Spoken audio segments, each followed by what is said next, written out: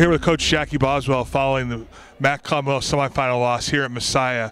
Coach, you were up 44-39 midway through the third quarter, and then Messiah made a big run. Talk about that a little bit and just talk about the game in general.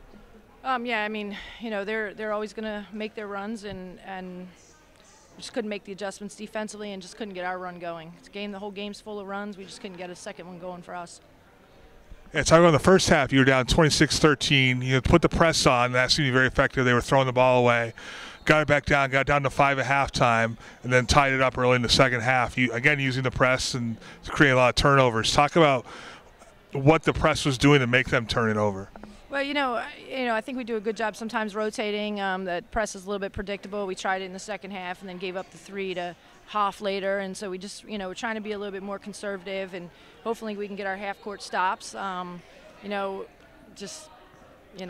thought we missed some easy shots in the fourth quarter, and you just can't miss those easy shots.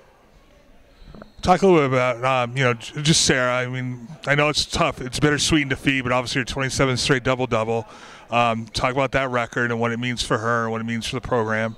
Well, I think it's really special for her. We're really happy for her, and very proud of her. And I know that she's happy about it too. She's not real happy right now because I know she would have traded a win for that record, but just the kind of kid she is. But at the end of the day, she'll look back, and this will be something for her to be proud of. And as far as what she's done for our program, we can't thank her enough, and we can't be as appreciative.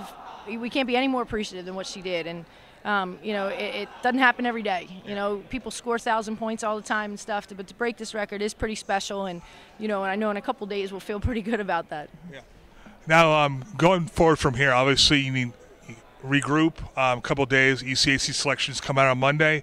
Hopefully we'll be selected that field. How do you go from here and regroup and prepare for the ECACs? Well, I do think we're tough enough to do that. It's not really what you want, but I also don't think we want to stop playing. So that's important, and, it's good that we have the ECAs to fall back on, and hopefully we can send these seniors out then on a win. All right, Coach, thanks a lot. I'm Greg Royce with Coach Jackie Boswell for GoMustangSports.com.